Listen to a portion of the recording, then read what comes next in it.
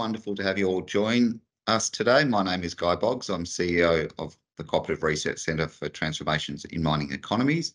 And before we formally get started, I'd just like to note that the session today will be recorded so that we can share the presentation panel with beyond the forum today.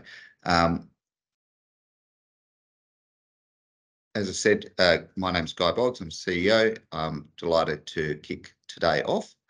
And before we go into further matters, I'd like to acknowledge country and acknowledge the traditional custodians across all the lands on which we live and work, and pay our respects to elders past and present. I'm joining you today from Whadjuk country as part of the Noongar Nation in Western Australia. So I have the privilege of introducing today's session. And for those who have followed the journey of the Cooperative Research Centre for Transformations in Mining Economies, CRC Time, you'll note that when we began our consultation process, it was soon after a really significant report was released by the CSIRO Futures team in 2017. This was a roadmap for unlocking future growth in the METS industry, in the mining equipment, technology and services sector. This was a really important report highlighting all the areas in which Australia is positioned at the forefront of METS industry development. And for our CRC, one of the things that we looked at as part of that report was the framing of the nature of businesses that are contributing to the delivery of remediation services, which was touched on as a key part of the Australia's METS industry. When we put the bid forward to the Australian Government, we suggested that there is potential to really tap into the mine closure sector and grow it. Australia has world-leading policy environment for sustainability. It's at the forefront of technology and thought leadership in our research sector around rehabilitation and closure. And so this report that we'll be looking at today is really a culmination of thinking about, well, how do we do a deep dive into understanding and unpacking what the future growth opportunities are for this industry, which started with actually a definition. And I'm delighted when Dominique takes us through the report that now we have a clear articulation of what it means to be part of the mine closure solutions industry, what the different elements of that are, and how we might be able to support its growth. So we know that mine closure and post-mine transitions is a really important part of the sector's growth. We're seeing that on both sides of the push for and the need for massive critical minerals development to support decarbonisation efforts. This is going to require a lot of new mining. And with every new mine, we need to really think about mine closure at the front end. And so there's a lot of opportunities for our businesses that operate in the mine closure and solutions industry to be supporting this future critical minerals development. Over the life of mine and beyond the life of mine, we're seeing the decarbonisation and energy transitions also lead to mines being transitioned out. Now, this is part of a broader sector and requirement for closures anyway. And the execution of closure brings a whole suite of other business and economic opportunities to contribute as we see the liabilities that have been noted for closure being brought forward into execution. So for us in this journey of recognising and capitalising on Australia's strengths in mine closure and positioning Australia as a global leader in supporting and enabling mine closure executions by supporting Australia's METS industry to position themselves to service not only Australia's domestic demand for mine closures services, but future global economic demands. This report is really critical. So without further ado, you will have noted in the program for today that we'll have a presentation from the lead author, Dominic Banfield, on the report, followed by a panel session with some great panel members and to be chaired by our External Relations and Impact Director, Gillian D'Urso.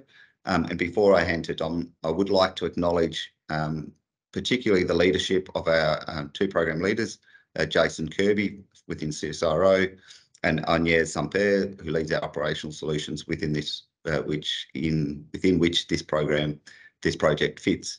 But also we had an outstanding steering committee supporting this project's delivery. So thank you to everyone who's contributed. What a privilege to see this report being launched today.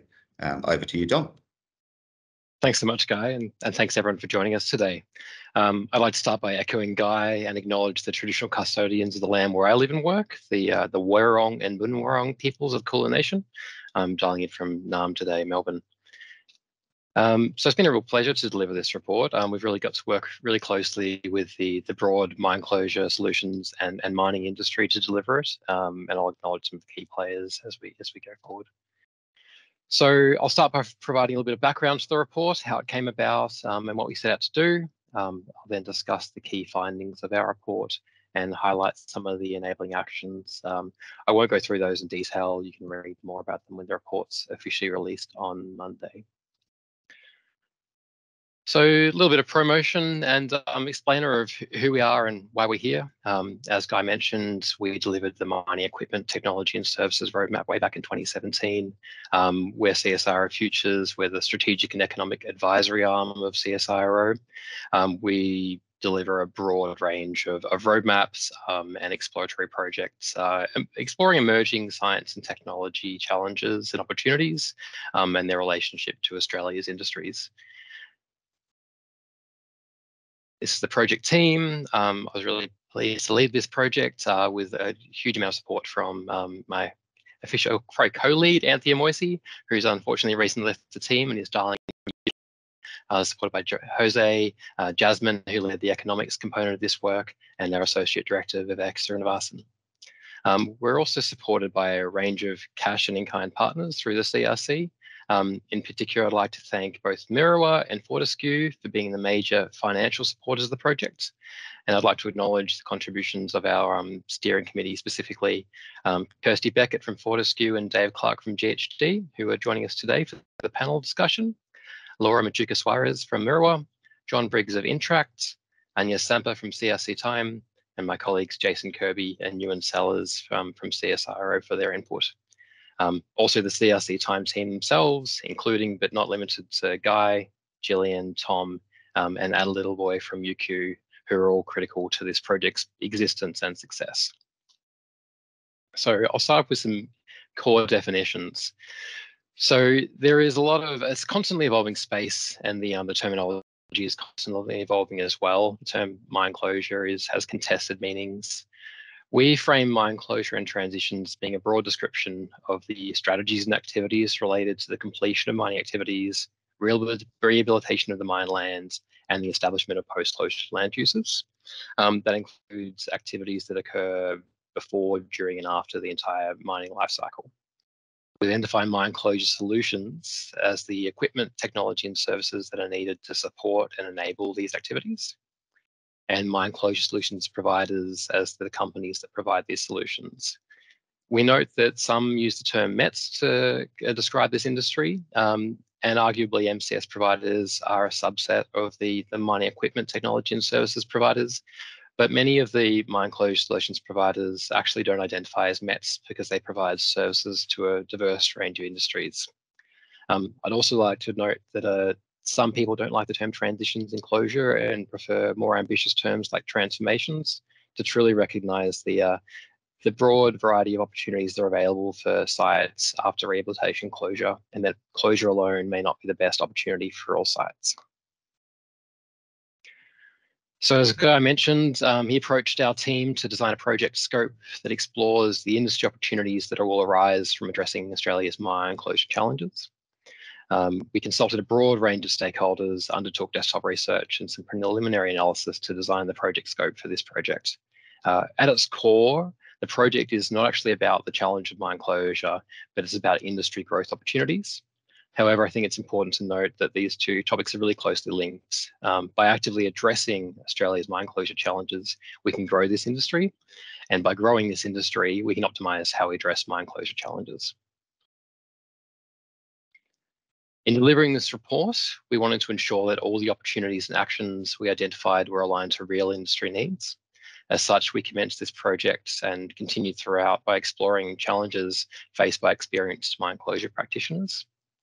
We then used desktop research, further consultations, and a workshop to confirm these challenges and define opportunities and potential solutions that can be delivered by mine closure solutions providers to address those challenges. We used further consultations and a workshop to identify and discuss the barriers to that industry's growth and identify potential enabling actions for individual stakeholder groups to help overcome them. Underpinning this and providing a really core context to this all was exploring the scale of expenditure on mine closure and related markets in Australia. So my colleague Jasmine led the design and delivery of novel economic and market sizing analysis to explain this scale.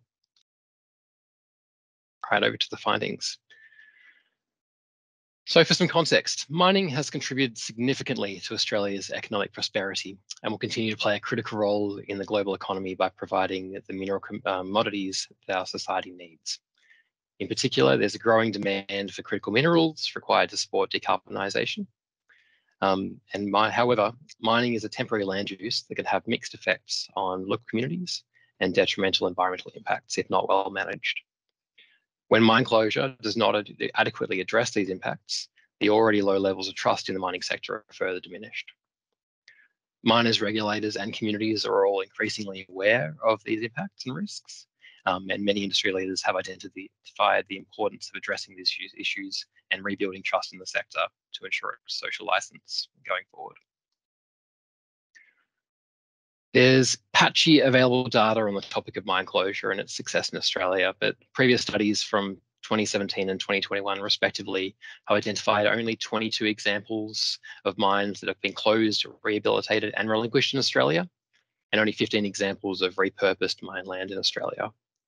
To put this in context, Australia currently has around 2,200 active mine sites, and there are estimates of tens of thousands of inactive and unrehabilitated mine sites with varying risk and size profiles. So to get into our unique analysis, successful mine closure is both an expensive challenge, but also an opportunity for the development of a skilled industry of mine closure solutions providers. So our analysis of the S&P Global Market Intelligence database identified around 240 Australian mines that are expected to end their economically productive life between 2021 and 2040. Almost 50% of these sites were in Western Australia. However, there were significant numbers of sites also identified in New South Wales, the Northern Territory and Queensland. By applying high-level conservative estimates of the cost of closure to these sites, which were developed in consultation with industry experts, we estimate that annual expenditure on the rehabilitation and closure activities for these sites alone could exceed $4 billion per year over the next 17 years or so. We do acknowledge there are lots of uncertainties, lots of moving parts, lots of changes here and underlying data quality issues that will affect the accuracy of the estimates. However, with increasing demand for many minerals, the aforementioned 2,200 active mines and unrehabilitated mines in Australia, the challenges and opportunities associated with mine closure and transitions will only increase with time. This will require innovative mine closure solutions to address the risks of these mines closing and reduce the cost of rehabilitation and other activities. Overall, we believe this presents an opportunity for the development of a skilled ecosystem of mine closure solutions providers that can improve the economic, social, and environmental outcomes of mine closure. So where are these actual opportunities? Our report explores 4 themes of challenges and opportunities. These are enabling and facilitating effective, respectful, and mutually beneficial engagements and partnerships with diverse stakeholders. Optimizing mine waste management by applying waste hierarchy principles and circular economy principles to reduce waste and increase resource recovery. Applying innovative solutions to increase the performance of mine rehabilitation activities. And finally, solutions that enable land use transitions and optimize post-mining outcomes for both mining communities and other stakeholders. Within these 4 themes, we identified 11 discrete challenges and 22 potential solutions. We'd like to stress that these are neither universal nor exhaustive. There's a huge variation in the challenges that face individual mine sites. but they together illustrate the wide range of opportunities for Australian businesses to support mine closure and transitions. Across the next couple of slides, I'll highlight an individual solution opportunity in each of these 4 themes. They're very limited, designed to be illustrative only, and I would encourage you to read the full report to get the full breadth of opportunities. First of all, as I noted, the success of mine closure and transitions really requires meaningful engagement with a diverse range of stakeholders. As Gillian will stress, this is actually one of the harder parts of mining in many respects. We've been doing technical aspects of mining for years, but engaging communities, ensuring that communities are brought along for the mining journey is incredibly challenging and often undervalued. Solutions that can assist closure practitioners to effectively and inclusively communicate complex and technical information that is associated with mine closure activities are really critical. Examples we explore briefly in the report include interactive mapping tools and visual models for stakeholder engagement. And here we show an example of a digital twin projection at the QCAT Centre. In waste reduction and resource recovery, we discuss circular economy and waste management hierarchy principles being applied to both reduce risks, but also to create potential additional economic opportunities during mining operations. A core example is that minerals found in mine waste stockpiles, tailings, and other metallurgical processing as mineral waste streams can be repurposed to create resilient and low emission construction products and other potential high value products. An example is that Murdoch University researchers are developing and have kind of piloted low emissions geopolymer concrete from fly ash and other industrial byproducts. If these approaches are commercially feasible, they can help address both waste and decarbonisation challenges in both mining and construction industries. A common challenge shared by many of the mine closure practitioners we spoke to was the high cost and difficulty in accessing high quality topsoil for revegetation and erosion control. Cost-effective soil treatment solutions have the potential to improve physical, chemical, and biological quality of soil on site and reduce the cost of importing topsoil. This can potentially aid in ecological restoration or development of sites at a lower cost. The photo here is from a relatively recent project at the Engine Mine in Queensland, in which soil cyclers deployed solutions to facilitate topsoil amelioration, geotechnical soil amendments, and acid sulfate soil remediation to generate topsoil from overburden material. It's a fairly well-known and awarded case study, but it highlights the really importance of collaboration as other parties were involved in planning and facilitating this, and also deploying bioremediation expertise to treat mine water to create water suitable for growing pasture. Last but certainly not least was the real importance of establishing post-mining land use or post-closure land uses. This is really critical to meeting the needs of communities that have been reliant on mining for a long time. So repurposing mined land and the related assets for new uses and industries can help to meet those community and cultural needs and interests and optimize mining transitions more broadly. These uses can include, but are not limited to, agricultural uses, renewable energy, tourism, and education sites. And the core here was that we really need specialist services that can help facilitate the identification, development, and transition of mining land to future post-mining land uses. There's a clear need for specialists with cross-sectoral experience to facilitate those outcomes. Moving on to the enabling actions, now I'd like to stress here that these are not recommendations by CSIRO to anyone else. These actions were developed in collaboration with stakeholders and really reflect what we believe are fairly consensus views of stakeholders involved in this sector. So coordinated and targeted action from government and industry leaders is required to address the barriers to the further development of Australia's mine closure solutions industry. Now we use consultations and a workshop to collaboratively develop 11 targeted and coordinated actions for industry and government stakeholders that can help support industry growth and enhance outcomes for all stakeholders. These actions are directed to mine closure solutions industry itself, the mining industry, and to government as well. However, most of these actions require a degree of collaboration, and I'll try and focus on the subset that is identified that requires coordinated action from all three stakeholders here. First and foremost, we found that improving transparency and awareness of the diversity of mine closure challenges and the opportunities related will be really critical. There's a degree of opaqueness to the challenges faced by mine closure mine closure practitioners on a day-to-day level, which makes it quite challenging for companies, especially SMEs, to engage in them and try and offer their solutions, especially when they're not already engaged in the mining or MET sector already.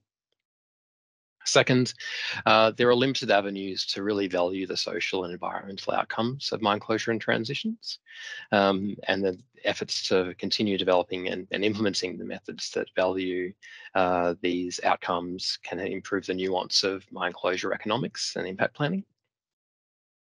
And third is addressing the risk aversion to novel technologies and helping upscale the deployment of emerging technologies that can address these challenges by developing and supporting a collaborative environment for research and demonstration of innovative solutions. Each of these actions and the individual actions for stakeholders is unpacked in much greater detail in the report, so I won't go into them further today, but I encourage you to read the full detail in the report when it's released on Monday. Thanks very much for your time. I've been Dominic Panfield, and I'd like to hand over to our panel. Thank you, Gillian. Thank you so much, Dominique. We're so pleased, and I might just see if we can take the perfect, you're onto it. Hi, everyone. I'm so pleased to be here on behalf of CRC Time to facilitate the panel session next. And while our panelists, Dave, Carolina, and Kirsty join Dominique on the screen, I'd just like to acknowledge country. And one of the points that I think really comes through in the report is the potential for further work to really understand the opportunities for Indigenous businesses involved in mine closure and rehabilitation, particularly as we know, as I know from experience, that that's often an area of interest for traditional owner and other groups. So with that, I have the fortune of representing my colleagues in facilitating this panel session, and we've got a couple of questions. But first of all, I just wanted to say how lucky we are to have the people joining us to speak about the report, but also the topic of opportunities in mine closure and transitions for mining equipment and technology and services businesses, but also how we change and look at reframing mine closure as a liability to an opportunity. And shift from thinking about mining at closure from an end to a transition to a transformation. So I'll do a quick one-line introduction, and please, panelists, feel free to share more about yourself. I'm delighted to say that we have Dave Clark, who's Australian Resources Leader at GHD, and I'm sure many of you all on the call will know Dave's vast experience across a range of really advocating for an improved industry. We have Kirsty Beckett, who is Mine Closure Lead at Fortescue and also one of the co-founders of the Closure Planning Practitioners Association. And we have Carolina Schakowska, who is General Manager Workforce and Innovation at the Minerals Council of Australia and has a long history in working in innovation policy. So I'll kick off with, and we'll go through to everyone, but we might kick off with you, Kirsty, to start off with. What report findings resonated with you the most?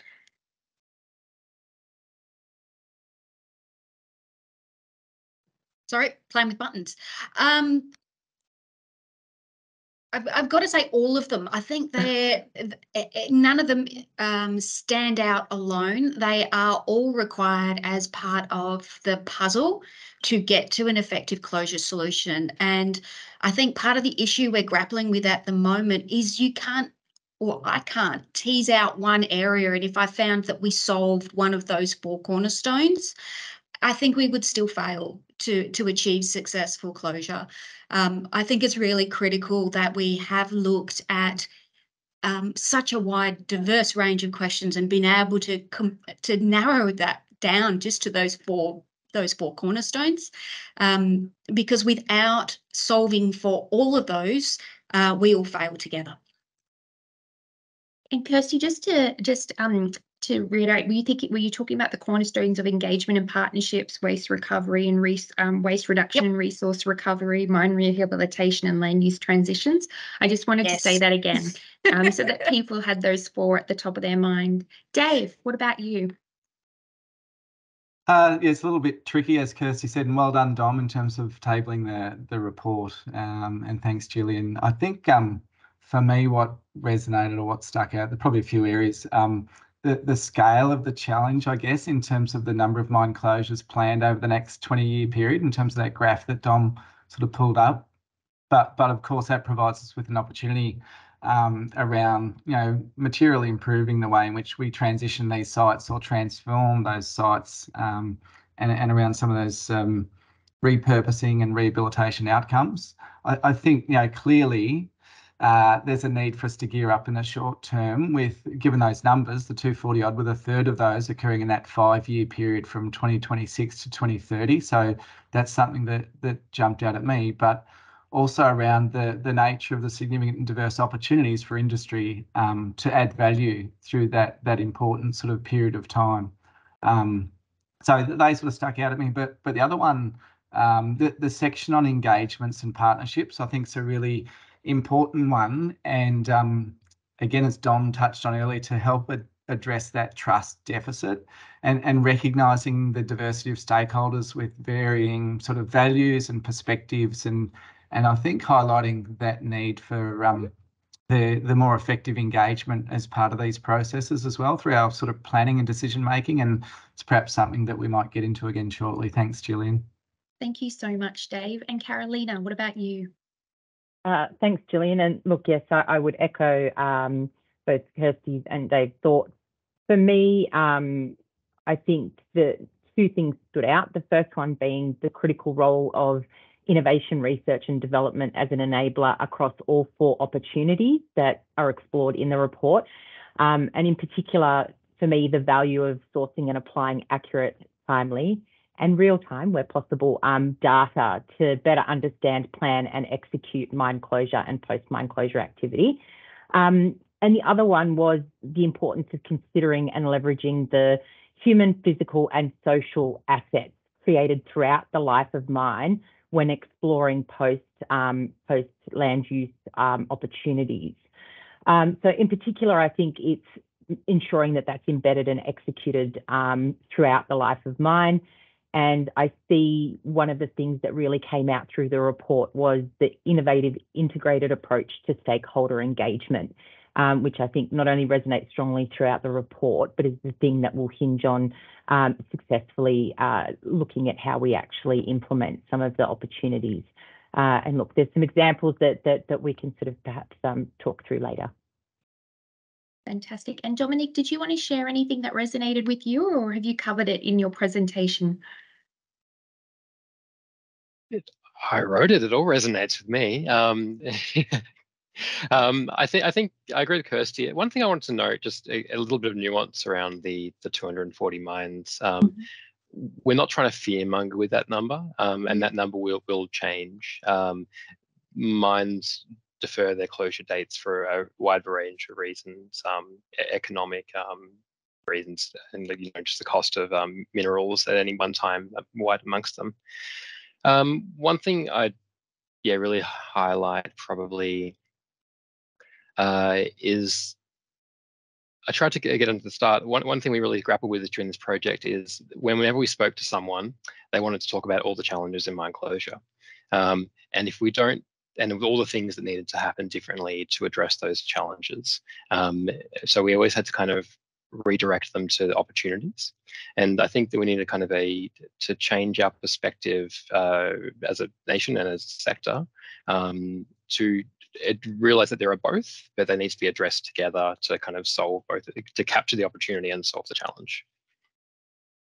That's a fantastic point. And I think the point about just being aware that the number of the identified mines, that's an estimate and based on the available information and what's been released now. And we know that mine end of production dates change all the time, but it's also important to be realistic as well, that mines are based on a finite resource. And I think being aware that these opportunities exist to make to really what I think is crucially important, which is maximising the value that you get from mining a deposit, comes from getting the most out of the closure and transition process as well. So Dave, I'll kick off with you with the directed question, which was the report identified the opportunities in reprocessing of mine waste, environmental management, engagement and partnerships, repurposing of infrastructure and a whole range of activities. How has this part of the METS sector changed over time, and what do you see happening next? Thanks, Gillian. You've covered some important ground there, and we could discuss that for a fair while. But anyway, I'll try to cut to the chase. Look, I think around circularity, which has been touched on, post-mining land uses, robust and sustainable environmental sort of management are all really critical. And I think we're starting to see some more innovative solutions being sort of implemented, which is really encouraging. I think there's great opportunities as we move ahead. But I think from a METS sector perspective, there's been a definite increase in the way in which we partner and we're able to innovate. There's really increased open-mindedness in that regard. And we're seeing that through different procurement processes as well, and some of the global challenges that are out there led by companies and also sort of researchers. Through, I guess, our experiences within GHD and through others, I think there's an increase in the flexibility around service providers and suppliers in terms of the large and mid-tier sort of panel arrangements through companies and tender processes. And we're seeing more and more this sort of matchmaking beyond identifying those organisations who have the potential to add value in the right sort of solutions. So, and whether that's done proactively by the METS companies or facilitated by the mining companies too. And I think for me, that's really important, in that industry collaboration and true partnering earlier within these study processes and within that mining life cycle is key. And so there's I just think there are more possibilities being explored for solutions, that co-design sort of piece that I think Dom might have touched on earlier, before landing on those preferred options for the best outcomes, if you like. And it's going to it is now, and I think there needs to be more of it, but around that more meaningful stakeholder engagement, we've already touched on that a couple of times, and involvement as part of that decision making, and really importantly for the social side and the community buy-in as well. But just a couple of reflections that I think relate to that point from the CRC forum we were fortunate to have in Latrobe Valley last week, was around a similar topic in terms of more meaningful, earlier engagement. This phrase "deep listening" was coined there, which I think was a great sort of takeaway, and it's around that consent from country as well. So I think that's really relevant. The forum was very inspirational, by the way. And the last point that I'll make is that we're seeing some different and more sophisticated mechanisms for that effective dialogue to occur as part of engagement processes. Thanks, Gillian. Thank you so much. And I think the term, the Aboriginal language term, I can't remember it off the top, but really having that deep listening is what will help us unlock some of the other opportunities. So in terms of the post-mining repurposing, and also management of revegetation and the biodiversity. So I think they all fit together. But Kirsty, Dominic touched on it before, but I'll ask you to elaborate perhaps. There's a huge amount of annual expenditure planned, upwards of $4 billion conservatively, based on the analysis that was undertaken. How do we switch the thinking about seeing mine closure from that and the expenditure from a liability to an opportunity, and really unlock those possibilities? And I can see the conversation all fitting together as we're talking. Yeah, so I think one of the biggest challenges and opportunities is to get people comfortable with the magnitude of those costs. A lot of people are really uncomfortable in this space talking about how much money needs to be spent. But that's the opportunity, because once we can put a number to it, we can actually start to engage other parts of our mining businesses and service sectors to understand that this is an important aspect. This has implications for all sorts of activities. And if we can then start to build the business case for better integration and planning into the mine life cycle, we've got more time to resolve the problems, which brings more opportunity to get to good solutions while we're operating, rather than waiting until we're 5 years from closure or it's already happening before we start the conversations, particularly if we have technical issues that we need a fair few years to resolve, and the conversations still need to be had with the communities while you're still trying to change technologies. So I think there's a good opportunity there by expressing the size and value. It really is that $4 to $8 billion. And that's, of course, assuming no new mines open in that time. So the numbers we're putting forward there is really where the nation is at now, not even with any boom that we might see from new mining companies opening up. But the next opportunity comes are in that execution space to look at different models for expending that funding. So that if we're really serious about sustainable jobs and making a sustained and equitable transition, we need to look at whether that money is spent in a really fast, slapdash manner with massive contractors coming on site to get everything rapidly done and then they rapidly disappear from the community. Or do we look at other models where maybe we do a slower transition to closure? We manage all our risks and our issues on site, but maybe there's better ways that money can be expended that might be more suitable for different communities in different situations and different mining settings. So I think understanding the size of that prize, which is what this report starts to really bring out, gives us that time and that space to really think through the nature of the problem before it's on us and we're closing the doors. I think that's a really good framing and a really good explanation, Kirsty, particularly we looked at Indigenous businesses and regional businesses at a high level as part of this report, but not in detail. And I think this really sets the foundation, but perhaps further work in terms of how you can structure that expenditure and support the development of businesses. So I just wanted to flag that as an opportunity for future work. Carolina, we often talk about innovation, and I know we've often spoken about innovation. So I just wanted to understand what innovation means to you and what you see it meaning in the context of the mining and the MET sector as it relates to closure. Thanks, Gillian. And look, this is a good question, and I might use a bit of poetic license here just to reflect on something that Kirsty mentioned, and that was regarding the importance of integrating mine closure planning throughout the mining life cycle.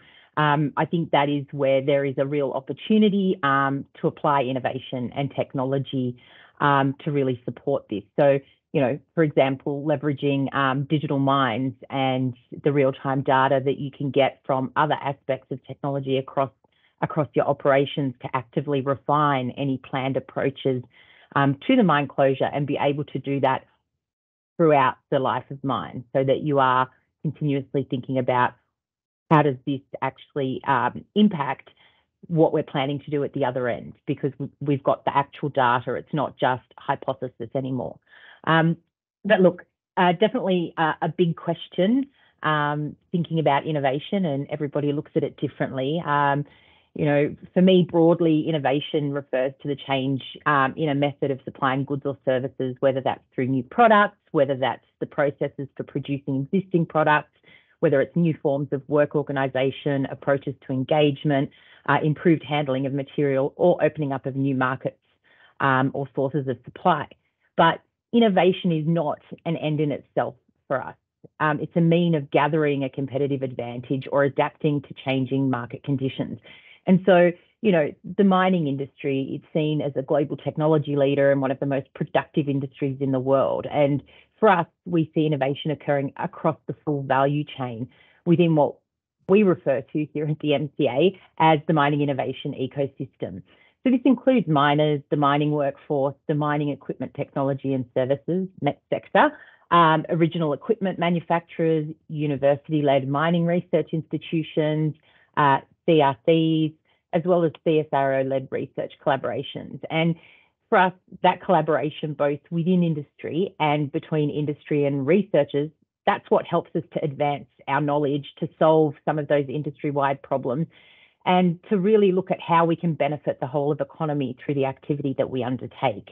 But specifically, you asked about METS.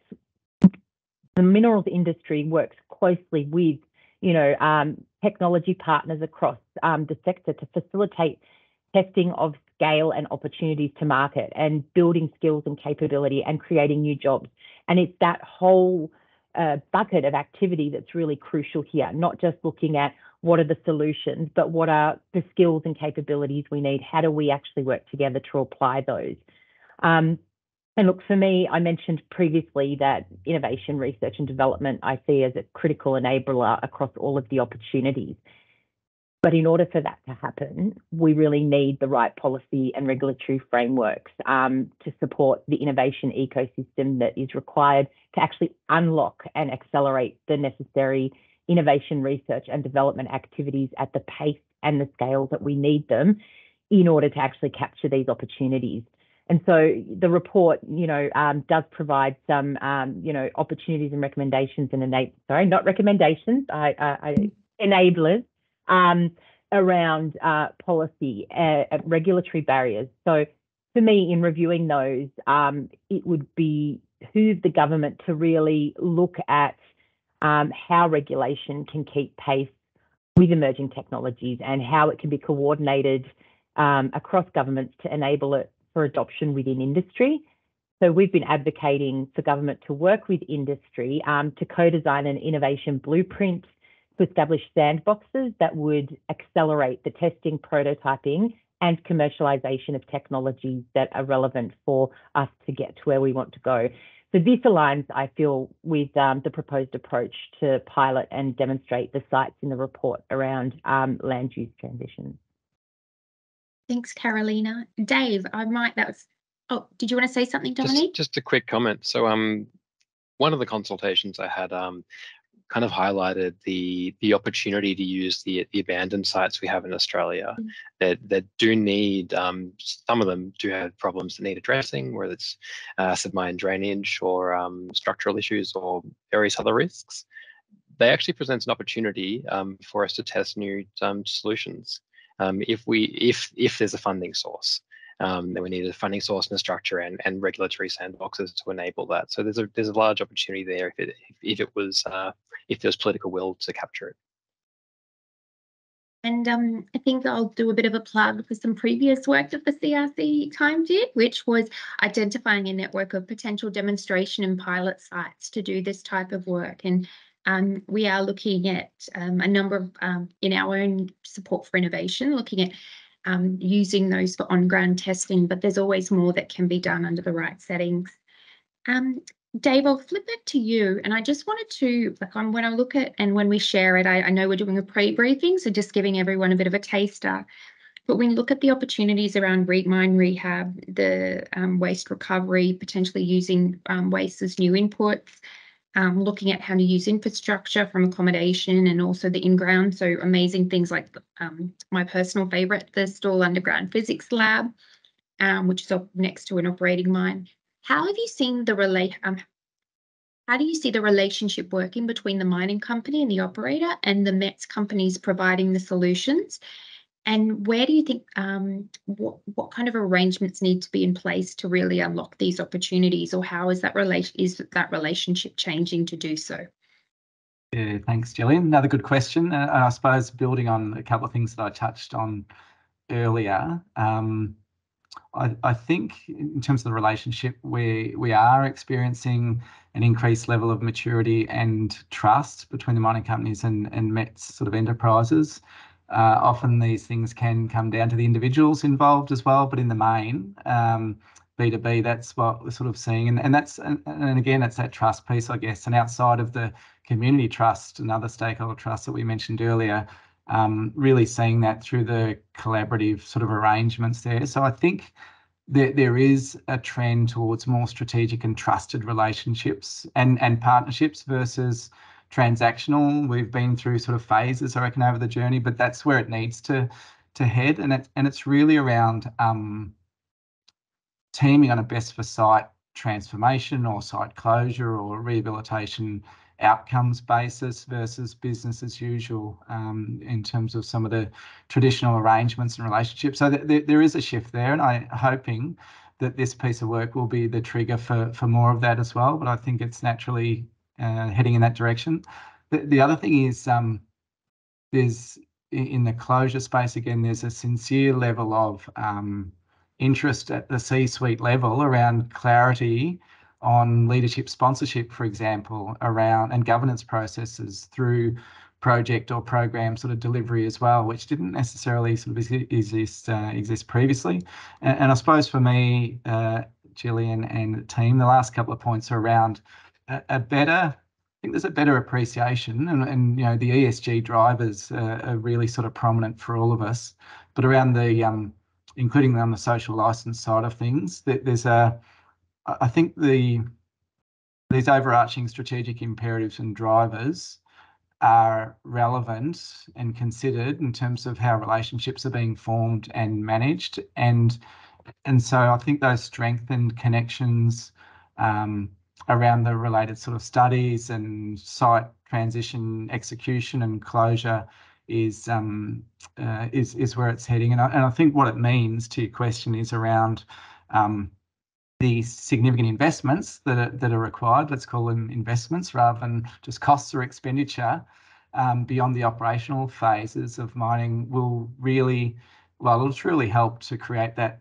lasting benefit to the community and help avoid surprises and really provide a more positive, much more positive legacies than, you know, has traditionally been the place. And we've seen the negative sort of legacies that have impacted on the reputation of the mining industry more broadly. So here's an opportunity to create so many positive legacies, and we're starting to see some of that.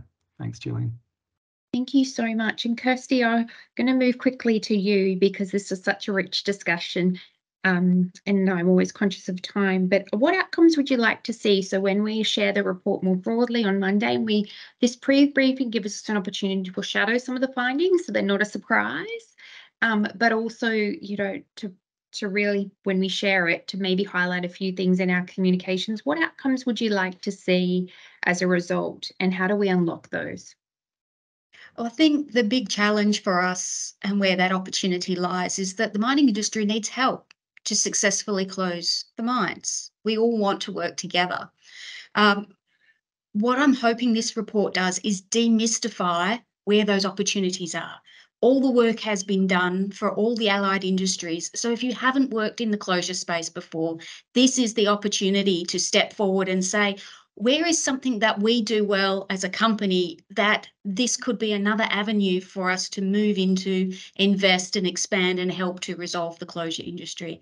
I mean, Fortescue's already seen fantastic success looking sideways for our green transition by looking outside of the mining industry and bringing that on board to get some of our green fleet solutions underway much faster than anyone ever anticipated.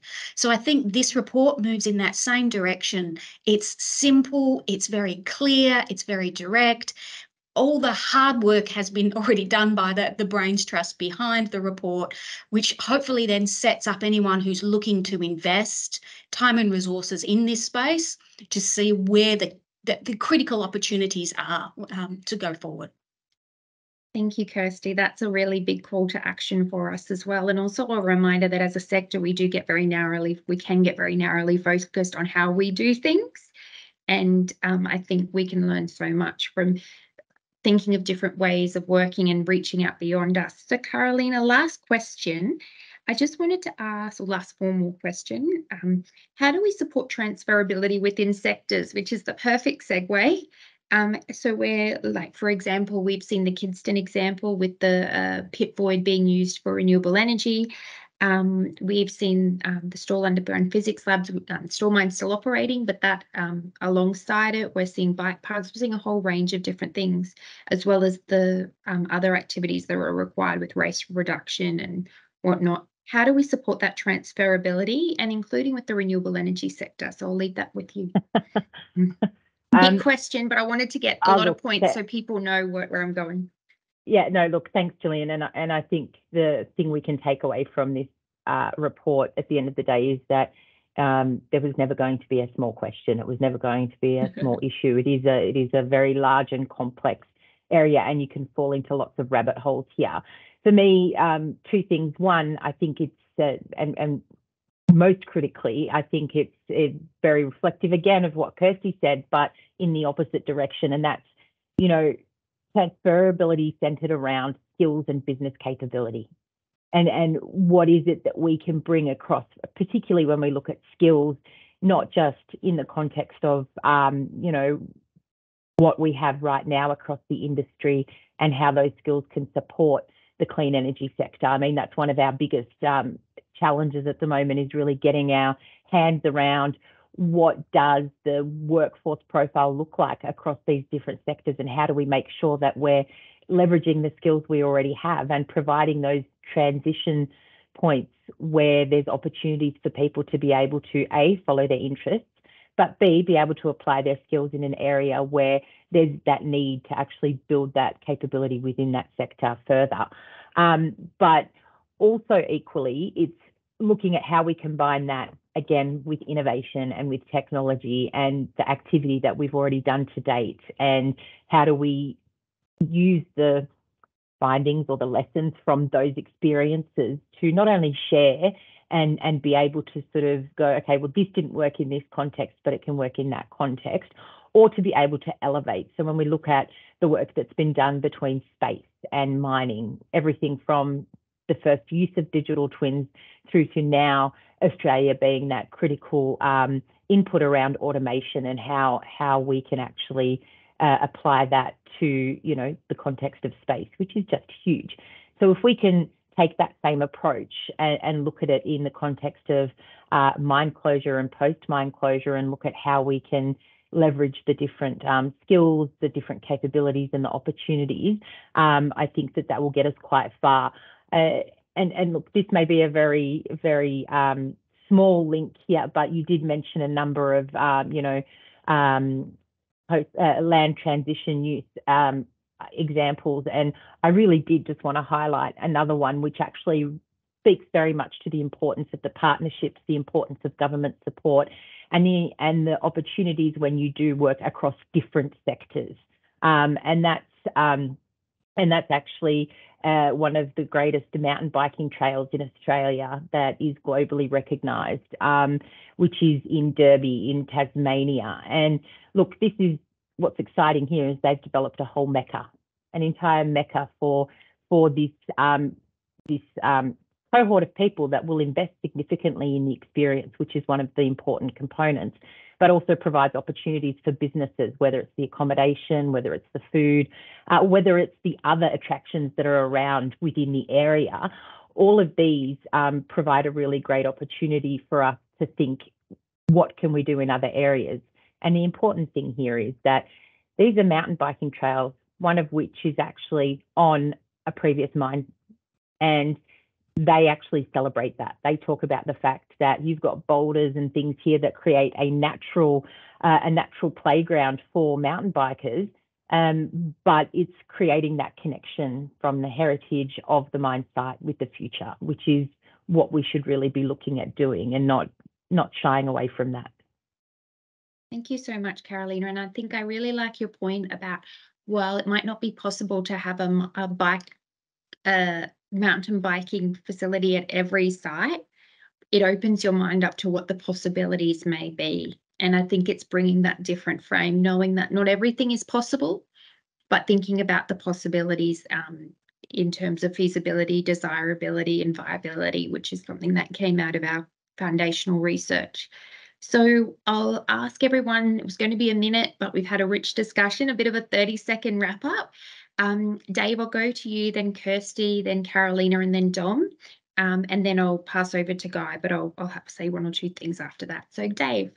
Geez, you've given me a challenge, 30 seconds. Okay, Gillian, I'll be as quick as I can. I won't time you, so don't worry. I'm usually, as people who know me, really sort of positive and optimistic person, but I do just want to reinforce, you can't underestimate some of the complexities associated with achieving long-term safe, stable, non-polluting conditions into perpetuity for many sort of unique environments and situations. So therefore, and Caroline has sort of touched on it, but you know, talented people, companies, great solutions are just so critical if we're to get this right. So I just wanted to reinforce that point. Need for highly collaborative and integrated approaches, it's a delicate balance, but keeping feasible transition options open for as long as we reasonably can is really important because of the way in which things can sort of change. And final one is just on building capability with my other hat on, my AusIMM hat on. I'm sure Guy won't mind, but we've just finished our first integrated mine closure course, which from what I can understand, it was a great success. So I just want to encourage people to, and that's not the only avenue, there are other avenues. Let's keep upskilling our people to achieve better outcomes. Thanks, Gillian. Thank you so much. Kirsty. Okay, so I go from Dave's optimism to practicality. So what does this report do? If you are in that closure planning space and you're having difficulties getting the business case across, getting the communication to the upper executive levels of your businesses, this is the document to put forward to them. It simplifies the state of the nation for where closure planning is at the moment, where challenges for closure are occurring, and gives you some pointers but not recommendations for how to move forward, so that it's not a solution document, but it brings it all together in a nice, short, easily readable, easily digestible way. Carolina. Thank you, Kirsty. Thanks, Gillian. Look, I think my biggest take home is that this is the starting point. We finally have something that really has has had a closer look at, the challenges and the opportunities together, and really provided us with some good, solid options around how to enable actually leveraging those opportunities. But for me, it's a matter of not just having conversation and moving to that action phase. And in order for that to happen, we need to continue the discussion with the right people in the room. This webinar is a really good starting point, but I think that there needs to be that consideration of when do we come together next collectively to think through what are the key bits that we really want to push in the first instance, because there are so many aspects, and we need to think about what are those top level actions we can start focusing on so that we can really use this report to the benefit that you are seeking to put forward. And just really quickly in the last 2 seconds, we just also need to think about in anything that we put in place, whether it's transitions, whether it's supports, we need to think about the community and the impact that it has on community, and ensuring that in working with them and those engagements that we think about how to support them beyond and external to the operations or the company into that longer term sustainability. Thank you, Carolina. And Dominique. I echo all three of those points. They're all fantastic. Thank you all for your support of the project. It's been a real pleasure to work on this project, as I mentioned. It's such a privilege to get to work with all the people working in the space. It's a group of incredibly passionate, motivated and smart individuals. Giving them the right resources to be able to solve these challenges is critical. And I found that many of the teams I spoke to were struggling to get the resourcing they need. So I'd really echo Kirsty's point on that, and the importance of taking this challenge and opportunity seriously. Consider those costs as an investment, as Dave said, in ongoing business and addressing the trust deficit and unlocking great opportunities for our communities. Thank you so much. Before I hand over to Guy, I just wanted to say thank you to Dave, Kirsty, Carolina and Dominique for a really rich discussion. I agree that this will be one of many that we need to have to really unpack the report's findings, noting that in many ways it showcases the strength and diversity of the mine closure solutions industry that's already present and wants to look at new domestic and global opportunities. And I think just to summarize, what really, there was a line that I think is really valuable in the report was, how do we turn the mine closure challenge into an opportunity for local Indigenous and Australian businesses nationally and globally? And I just want to keep that front and centre in how we look and solve the problem, with further work and discussion potentially around how we attract the workforce, what are the key things that we can actually do practically to unlock opportunities and the relationship between mining companies and METS companies, particular opportunities for regional and Indigenous businesses. So and I'll just also mention, because Dave reminded me, that we recently, with our partners at UQ and Curtin, launched our mass open online course in mine closure and sustainable transitions, where there's a free option and a paid option, and we did that deliberately. So just acknowledging Tom and our research director and others to make it more broadly available. So with that, thank you everyone for joining, and I'll just hand over to Guy if you just want to say one or two things just to close out. Oh, and thank you to Jason and Inez for letting me steal your seat at the panel discussion. I'm so passionate about this area. I wanted to, they were so gracious, so thank you. That's a brilliant wrap up, Gillian, and my congratulations to the panel and Dom, the report team. Really proud of this piece of work. And what I heard from today's conversation is, this is again at the start of the next phase of a conversation.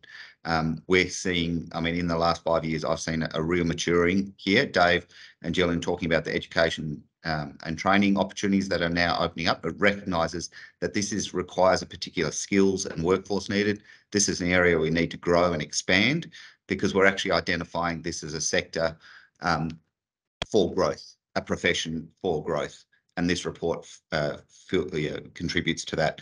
My last thought, and Dave, I, as you know, I stick on that positive and optimism as well. And I think that's a really incredibly exciting part of this story, is reimagining what value and success looks like: economic, social, cultural, and environmental, and how our investment can deliver as much value through the closure and post-mine transition.